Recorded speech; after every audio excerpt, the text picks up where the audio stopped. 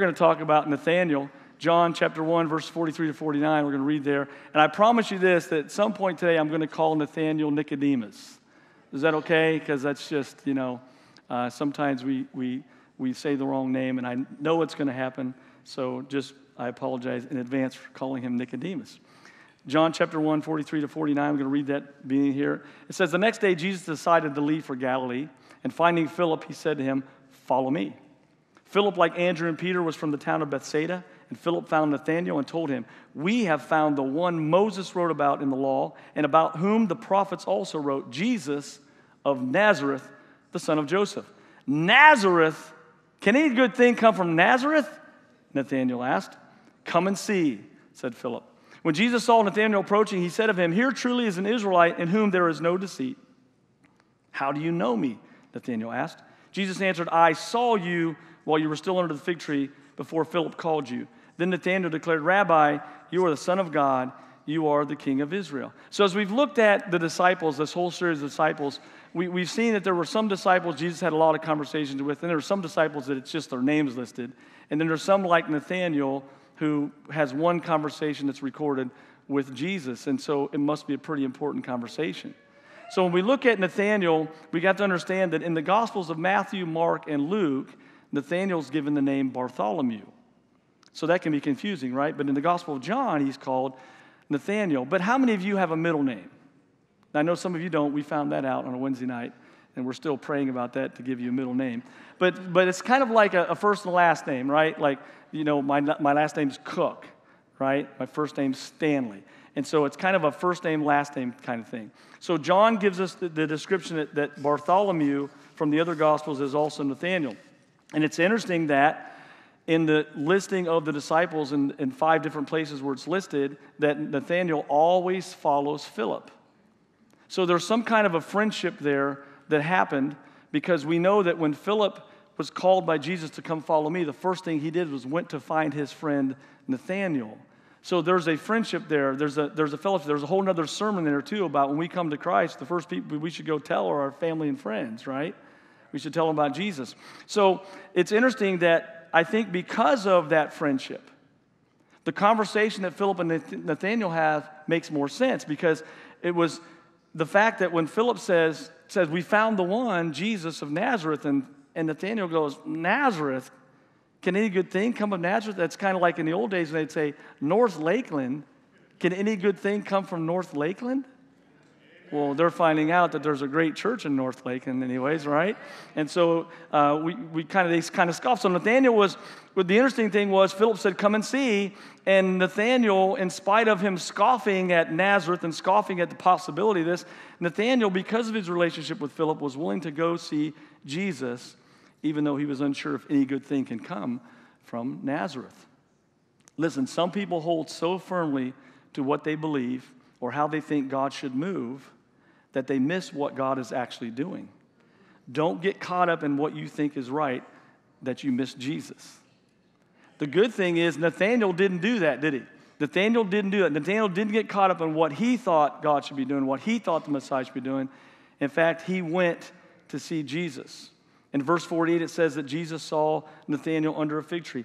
The great thing about this is the best part of this little story here is not that Nathanael, in spite of his apprehensions and his unsure about being the guy from Nazareth and still going to see because of his relationship with Philip, the greatest thing and the most important thing about this story isn't that Nathanael went to see Jesus, it's that Jesus saw him. Think about this. John 1, verse 1 to 5 says, in the beginning was the Word, and the Word was with God, and the Word was God. He was with God in the beginning, and all things were made, and without him nothing was made. And in him was life, and the light, that life was the light of mankind. The light shines in darkness, and the darkness cannot overcome it. Think about that. That's talking about Jesus. Jesus was there in the beginning. Jesus said, let there be light, and there was light. He created all things. He breathed life into dirt, and humanity was born. That same God is now standing here talking to Nathanael and says, Nathanael, I saw you. The Messiah, the creator of the heavens and earth, is standing there speaking directly to Nathanael, and he says, Nathanael, I saw you. That's the Jesus that saw Nathanael. And just like Jesus saw Nathanael, he sees you. While you're sitting here in the service this morning, some of you are unsure why you even came this morning. Some of you were dragged. Like when I was a kid, I had a drug problem. Anybody else when they were kids? Your mom drug you everywhere, especially to church, man. Just drug you to church, right? And so I had that drug problem. And so some of you were dragged here today. You're not sure why you came, but I want you to know that you're here, that the God who created everything sees you, and that you're not here by accident. The eyes of the Lord are on all of us. While Nathanael was under a tree, a fig tree, in isolation by himself, where he thought nobody could see him, the creator of all things saw him. And in the same way, when you are isolated, you're hidden by your fig tree, whether that is being in a large church where you can blend into a crowd, or being in a dark room where you believe that what you are doing in secret can't be seen. The truth is, God sees you. God sees you. And I'm glad that God sees me, whether I'm hiding in a big room or in a dark room in my secret place. I'm glad that God sees me, because it's liberating to know that God always sees me even in my dark place. God is always looking, always searching for me and finding me. There's both conviction and comfort in knowing that he always sees me. 1 John 1:9 says, if we confess our sins, he's faithful and just and will forgive us our sins and purify us from all unrighteousness. Understand that this scripture is not written to sinners. It was written in a book that was written to believers. And John is saying to believers, if we as believers will confess our sin, he is faithful and just to forgive us our sin and cleanse us from all unrighteousness. There's comfort in knowing that we are seen by God, even in our dark places. There's a bunch of stories. The Bible is littered with stories about God seeing people, so I want to just pick a couple of them today. I could do a lot of them, and we could preach all night like Paul did, right? Anybody ready for that? No? Okay. Hagar the horrible. No, that's the wrong person. That's the comic strip. We have a story of Hagar, who was a slave, a servant woman, who was basically owned by Abraham and Sarah. In Genesis 16, I'm not going to take time to read the whole story, but what happens is Abraham was given the promise of a child, and that eventually the number of kids, the family that he had, would be as numerous as the stars of the sky. And yet here he is, about 90 years old, and Sarah is about, 80 years old, and she has no child. And I don't know if you know anything about biology, people, right? 80-year-old women do not normally give birth, nor would you want to, right? And as a 90-year-old guy, it's like, I want great-great-grandkids at 90, not children, even though I love them. But here's the story. So Sarah and Abraham, they had no children. They'd given the promise from God they would have children, and yet here Sarah comes to Abraham and says, the Lord has kept me from having children. So she's already forgetting the promise. And so she says, here, go sleep with my slave. Okay, men, listen to this. Listen to this story. And if you're Abram, don't make the same dumb mistake he made. Get me? Okay. Go sleep with my slave. Perhaps I can build up the same to her. So Abram agrees with her. Anybody see a problem with that? I'm thinking to myself, Abram, you idiot. What is wrong with you? But Abram was an idiot. So what happened? Here's what happened. So they took her, the Egyptian slave Hagar, and gave her to a husband. And what happened was she got pregnant, which is what happens when you do those things, right? And so as she is pregnant, Sarah begins to despise her, right? Because Sarah forgot the promise was through her and Abraham. And now she's despising the fact that she got pregnant. And instead of blaming herself like we so often do, we blame everybody but the person that's the problem. Are you with me? I don't know about you, but when I have a problem, it's usually your fault, not mine. Right? We're good at pointing fingers, aren't we? Well, if so-and-so wasn't like that, I wouldn't be like that. That's what Sarah was doing. She was blaming Hagar for getting pregnant. So what happens is Hagar fled. She fled, and the angel of the Lord, verse 8, the angel of the Lord found Hagar near a spring in the desert. It was a spring that's beside the road to Shur. And he said to Hagar, and he talked to Hagar, said, what are you doing? She said, I'm running away. And he says to go back, and I'll talk about that in a minute. But I want to get to this, because you get to verse 13, the crux of the story, and it says, God, the angel of the Lord says, you are now pregnant, and you will give birth to a son. His name shall be Ishmael, for the Lord has heard your misery. And basically gave her the same promise that he gave Abraham, that they would be numerous. Her children would be numerous. Okay? And then she said, the Lord, she said, his name shall be misery, for the Lord has heard your misery. Then Hagar gave this name to the Lord, El Roi. She said, because you are the God who sees me, I have now seen the one who sees me. So Hagar gives God the name El Roi. It's interesting because Abraham and Sarah have been waiting for the promise and lost patience. Have you ever been to a place God has given you a promise and you kind of are losing faith, losing hope? I've told you this, that 33 years ago, God gave me a dream I'd be pastoring in Lakeland with a school, right? And for 33 years, after 33 years, I started losing hope, like it was never going to happen. And when my wife passed away, it was like it's never going to happen. And how many of you know that when God gives you a promise,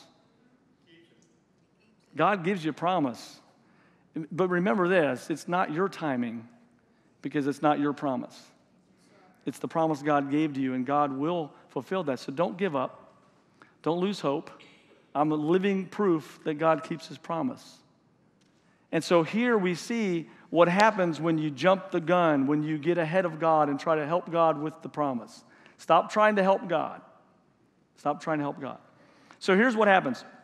So she goes away. Hagar, we find Hagar, and Hagar is leaving. She's fleeing. She is distressed, and she's very, very, very pregnant. And she goes off into the desert. I don't know about you, but that's not a real good place to be. Some of you were pregnant in Florida. Have you been pregnant in Florida? Okay, so it's kind of like being in the desert. Only the problem is in the desert, there's no help. There's nobody there. The world was less populated. There's not as many people. We don't know what would happen to her. And it's interesting because in this story that God comes to her, and in verse 8, God speaks to her. And what does God do? Remember, she's a slave. She's a servant. She is basically owned by them, right? And she has fled because she was being mistreated by the ones who are supposed to be the promised ones from God. And she's being mistreated by them. And she's out here in the desert by a well, and God says, Hagar, go back. Did I hear that correctly, God? Do you know how they're treating me? You want me to go back to them? You want me to go back to being a servant? Go back to basically she's elevated to the status of a wife because she's about to give birth to Abraham's son, but yet she still is treated as a slave. But she obeys God. She goes back to a place where she knows she'll be mistreated, where she knows she'll be a second-class citizen. She goes back to that place because the God who sees, she now knew was watching over her. The God who sees her. God saw her. Listen to this, because this is going to be hard. You ready? Sometimes God's protection and provision look nothing like what we expect. Amen. I'm going to read that again, because it's really good. You can write that down. It's really good. Sometimes God's protection and provision look nothing like what we expect it's going to look like. There are times where God will plant you where it is difficult. Ouch. Hagar, you're in the desert, you're not going to survive. So I want you to go back to a place that's very difficult because you're treated as a second-class citizen. You're going to give birth to a son that you won't even be able to raise as your own because it'll be Abraham's son. And I want you to go back there.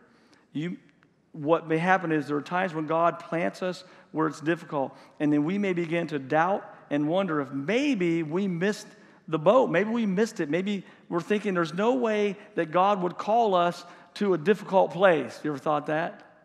Listen, God's going to call you to difficult places, but there's a reason for it. Because, listen, sometimes that difficult place is right where you need to be to survive. Get it? She wasn't going to survive in the desert, pregnant. God sent her back to a place that was difficult because that's the only way she could survive. So sometimes God puts us in a place that's difficult because it's the place we need to be to survive. Sometimes God will lead you to a place where you need to survive now so that you can thrive later. Sometimes God will put you in a difficult situation because that's the only place that you can be to survive. But He's doing so because He knows that you will thrive later. You with me? That's what God does. That's the kind of God He is.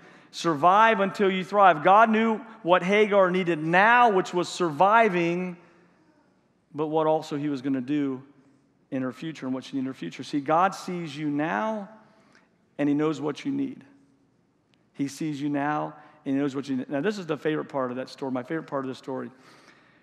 Whenever Abraham and Sarah referred to Hagar, it was never Hagar.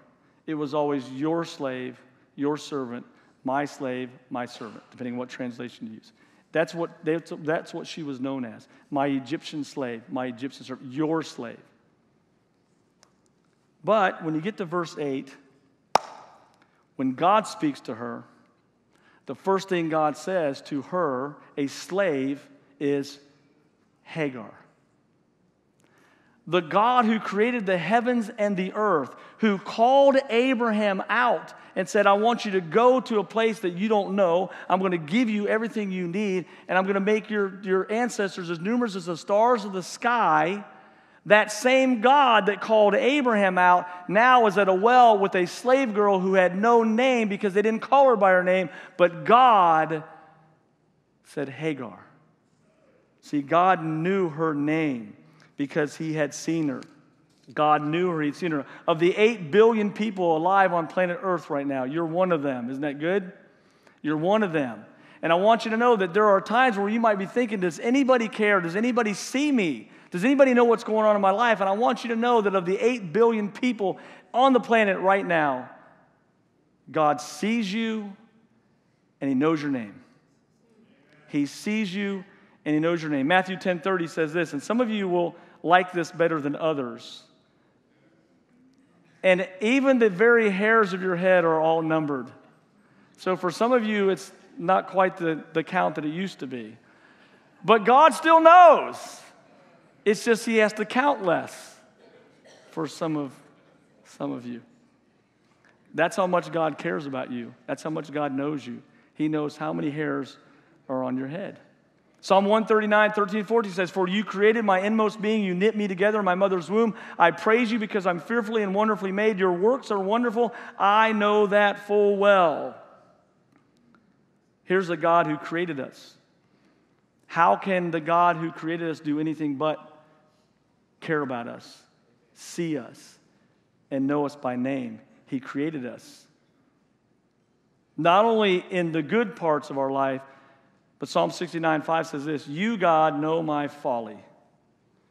My guilt is not hidden from you. God sees us in our messiness. God sees us in our secret sins. And He still knows us, and He still calls us by name. Psalm 90, verse 8 says, you have set our iniquities before you, our secret sins in the light of your presence. God sees our ugly, messy lives. God sees our failures, our addictions, our pain, our frailties, and still loves us. Amen. Because He sees us, and He knows our name. In spite of how many times I mess up, God still calls me by name because He sees me. And God sees you and your situation. One more story. There's this guy, Elijah. You may have heard of him. And real quick, it's from 1 Kings 19. I'm not going to take time to read all that, but what happens is, in that story, in this part of the story, Elijah is running away. He's discouraged, he's depressed, he's running away, and he goes and hides. Now, I want to tell you what happened before that. Before that, Elijah calls out Jezebel and 850 prophets and priests of Asheroth and Baal. And he challenged them to a duel, a good old Western showdown, high noon. And they're there praying, 850 prophets, they're there praying, and the Bible says that they were yelling, screaming, cutting themselves. And Elijah starts mocking them. I mean, that's what we would do too, right? Elijah starts mocking them. Hey, and the Living Translation says this. Hey, why don't you yell a little louder? Maybe your God's on the toilet. So he's mocking them. And they're cutting themselves, and they've set up a sacrifice here, and they want to call down fire from heaven. And they go all day and nothing happens. Then Elijah gets up. It's a time of drought because he said it's not going to rain. Takes water, pours it over top of the sacrifice, prays a 53-word prayer, and fire comes down from heaven and consumes everything. It's gone. That's what just happened before the story I just told you. Now, I don't know about you, but if God calls fire from heaven and consumes the sacrifice, I'm going to be full of faith, right? I want to conquer the world. Let's go. Let's do this thing, people. But Jezebel sends word and says, I'm going to kill you. I'm coming after you. And Elijah runs away into the wilderness, discouraged and depressed. You ever felt that way? Right? One day you're conquering the world. You're full of faith. God is with you. And you want it, let's do it all. Let's get this thing done. And the next day, you can't get out of bed. That's okay. That's normal. That doesn't mean you lack faith. It's just life, right? And we're human.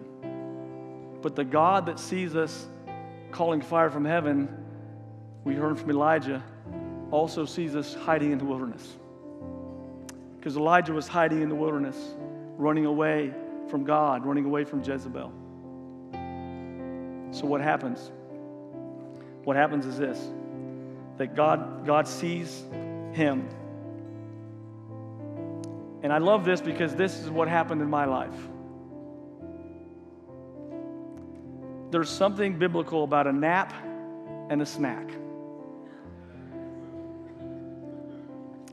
Elijah took a nap, and God provided a snack. And suddenly, he was better. So I encourage you to take naps and eat snacks. Yes. Now, if you gain weight because of that, don't blame me. You choose your snack wisely. I choose Hershey almond. Elijah had run quite a distance into the wilderness, but even there in the wilderness, the God who had called fire from heaven, and God presented the fire, burned it up, and when Elijah ran away, you would think God would be like, come on, Elijah, where's your faith? I just called fire from heaven. I burned it up for you. We killed the 850. But where's your faith? But that's not what God does. God sees him running in the wilderness, hiding. And God doesn't come down and condemn him. Nope. God provides what he needs. And in fact, if we read the rest of that story, the angel comes to him and says, get up and eat. Your journey's too much for you. And he does. He feeds him a couple of times because he has to travel for 40 days. Because see, here's the thing. The God who saw Elijah call fire from heaven, the God who sees now him discouraged and depressed and hiding in the wilderness from the queen, is also the God that sees him and knows exactly what Elijah needed now and for the next challenge that he's about to face. Because see, God's not just concerned about where you are now. He's also working on what he's about to do in your life. And he doesn't look at your circumstance and say, well, he's discouraged right now, so I can't use him. He looks and says, I don't see you that way. Here, eat, get ready for the next challenge. Because God knows us and God sees us. The God who sees also knows exactly what we need. God is not blind to our plight. God is not scared of our circumstances. God is not ever taken by surprise because God knows your situation. Psalm 34:18 says, the Lord is close to the brokenhearted and saves those who are crushed in spirit. See, God's not just for those who are full of faith calling fire from heaven. God's for the broken, the discouraged, the downtrodden, the believers who are struggling in their faith. God's for you. God is with you because God sees you and God knows you. God knows you. Because God sees us and knows our situation. So whether you are under a fig tree in isolation like Nathanael, or you're in the desert running from what has happened to you like Hagar, or maybe you're in the wilderness discouraged and depressed like Elijah, God sees you. God knows you, and He knows what you need. Psalm 139, 7-12 says this, one more time this morning. Where can I go from your spirit? David says, where can I flee from your presence? If I go to the heavens, you are there. If I make my bed in the depths, you are there. If I rise on the wings of the dawn, if I settle on the far side of the sea, even there your hand will guide me, your right hand will hold me fast. If I say, surely the darkness will hide me, and the light become night around me, even the darkness will not be dark to you. The night will shine like the day, for darkness is as light to you. You think that you can hide in your darkness, but even the darkness is light to Him. And He will meet you in your darkness because He's not afraid of your situation. When the darkness has you surrounded, there's no need to worry, no need to fear, because our God, El Roi, the God who sees, can see in the dark. That's the kind of God we serve. And He's ready and willing to sustain you this morning.